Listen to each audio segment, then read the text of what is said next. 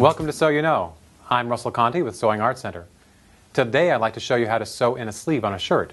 I'll show you a couple of really quick and easy techniques to make it flawless the first time. You ready? Let's get to it. For our sleeve technique, you're going to need your two sleeves, of course. I want to show you two different techniques for installing the sleeves. You'll need your shirt put together, shirt front to shirt back, and you might recall from one of our previous videos that I showed you how to install the yoke. You'll want good quality thread. Again, my go-to thread is cotton. Good shears to cut out your pattern, of course, good quality pins, and a size 70 sharp needle for this particular project.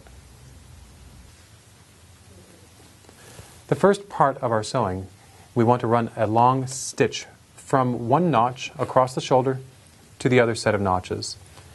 And we do that with the longest stitch the machine will make. It's either referred to as a gathering stitch or an ease stitch. And the reason that is because when you install a sleeve, convention has it that the cap of the sleeve has more fabric in it than the armhole will have on the garment. And so you need to gather this in just a little bit in order to fit successfully.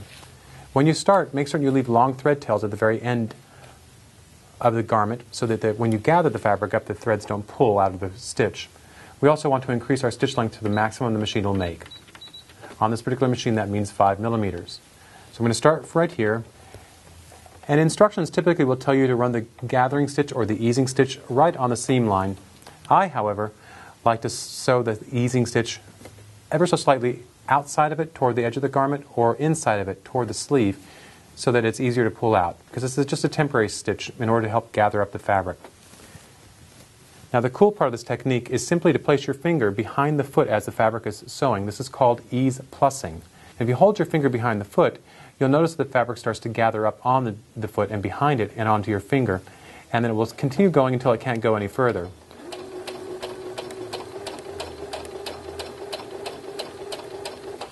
And then just release it, and what will happen is the fabric will pucker ever so slightly. If you find that it's not puckering very much, and in my case it's not, you want to increase your thread tension a little bit, and that tends to scare people. However, your thread tension mechanism is typically on the top of the machine, and standard thread tension is somewhere between 4 and 6. The higher the number, the higher the thread tension. So in this case, I'm going to run it up to about 7 to see if that helps gather up those stitches a little bit more.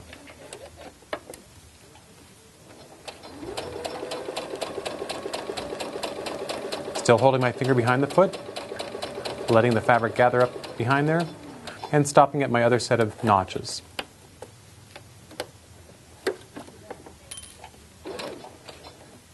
Raise the needle up, take the fabric off of the machine, and again, leave long thread tails. And you'll notice by virtue of having adjusted my thread tension higher that the fabric actually gathers and puckers a little bit more, and so it pulls and rounds the cap. Okay? So we didn't have it occur over here, so what we'll need to do in that case is simply grab one of the threads and tug on it a little bit just to help gather that up. And when you gather it, you want to make certain that you gather it so that it's consistent across the cap. That keeps you from getting any puckers. An inset sleeve actually has the sleeve sewn entirely before it's installed in the garment. You'll find this traditionally on jackets, but you can also do it on a shirt. My seam allowance is 1/4 inch, so I'm going to set the machine to 1/4 inch from the edge of the foot, and I'm going to set my stitch length to the appropriate stitch length for this weight of fabric, in this case 2 millimeters. Start at the edge, go sew forward a few stitches and sew backwards to anchor that stitch, and close our seam up.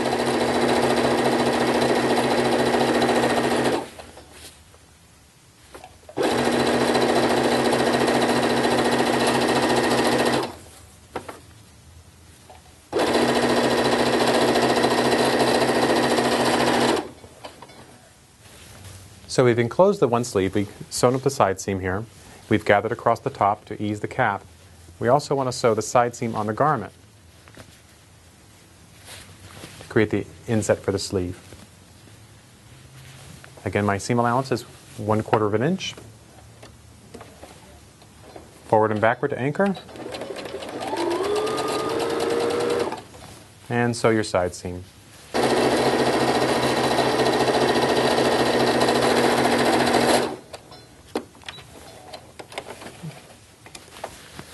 And if there's ever any question about how to press your seam allowance, convention has it that we press the seam allowances toward the front of the garment. What you want to do is take your sleeve and turn it face out. You want your garment face in. The first step is simply to match up the lower seam on the sleeve to the side seam on the shoulder on the garment. Get those in place first. That'll make your life easier, so that the right sides are facing, and we'll pin at the bottom. If you have any question at all, your seam allowances on both the sleeve and the shirt are going to press toward the front of the garment. Now that we've matched up the bottom, we can go ahead and find the shoulder seam. There's a notch up there to indicate it, and there's also a notch, in my case, right above the yoke.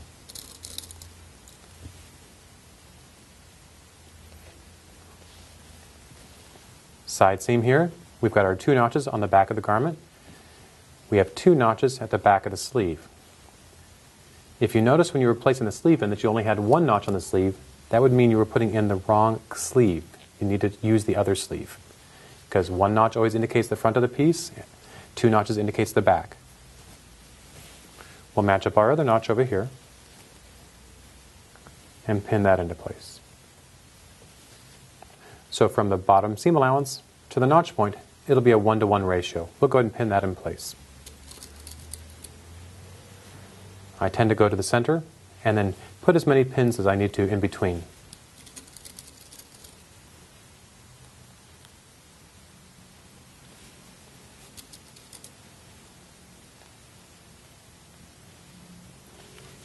Same thing on this side. There'll be no ease from the notch to the lower seam. Find the center, match up your seam allowances, and pin.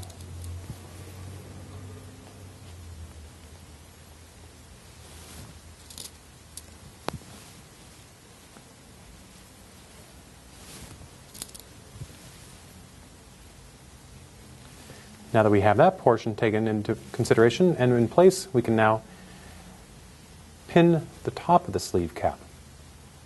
So find the center between the shoulder seam and the notch point and pin there. Make certain the balance of the fabric is eased in so that it's consistent across there. You want it to be equal.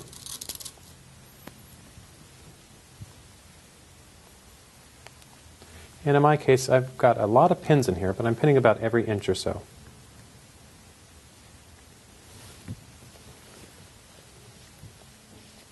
Do the same thing on the other side. Pin in between. And pin in between once again.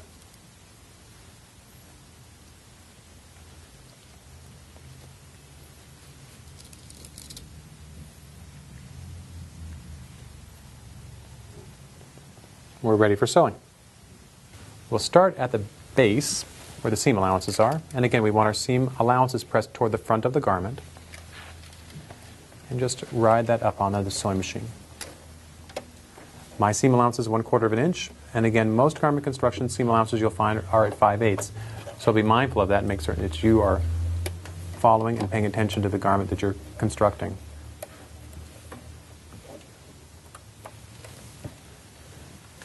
And now we'll sew.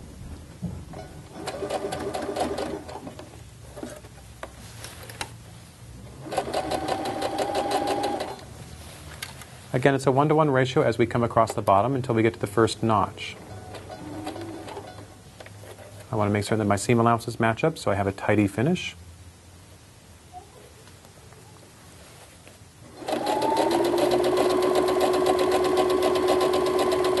And we're at our first notch.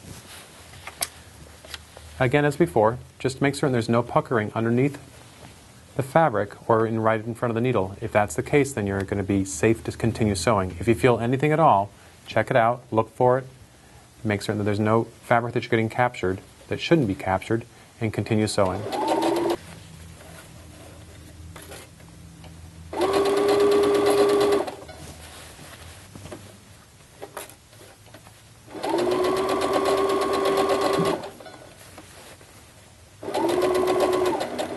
Overlap, back stitch, take it off the machine. Check our work to see if we see any puckers. This is our gathering stitch or our easing stitch that we did. We call the ease plussing. I'm checking all the way around to make sure that there's no puckering before I decide I'm free to go. We'll check the other side as well. And everything looks good. We'll go ahead and turn it right side out to check our work. And to applaud ourselves for the fine job we did. We're free to pull the basting stitch out.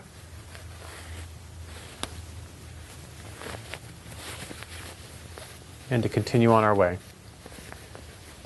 At this point, I would do some seam finish on the inside of my garment. In this case, I'll probably use the overlock machine just to tidy it up. You could use pinking shears, you could use a 3-step zigzag. Those would be effective finishes as well, but you want to keep this from fraying over time. Thank you for joining us for this edition of Sew You Know. I'm Russell Conte with Sewing Art Center. I hope the techniques you've learned today have inspired you to sew more, and that the sleeve insertion technique you learned will make it that much easier for you to sew that shirt you've always been wanting to sew. If you'd like to contact us for any reason at all, please feel free to do so at sewyouKnow.com or sewingartcenter.com.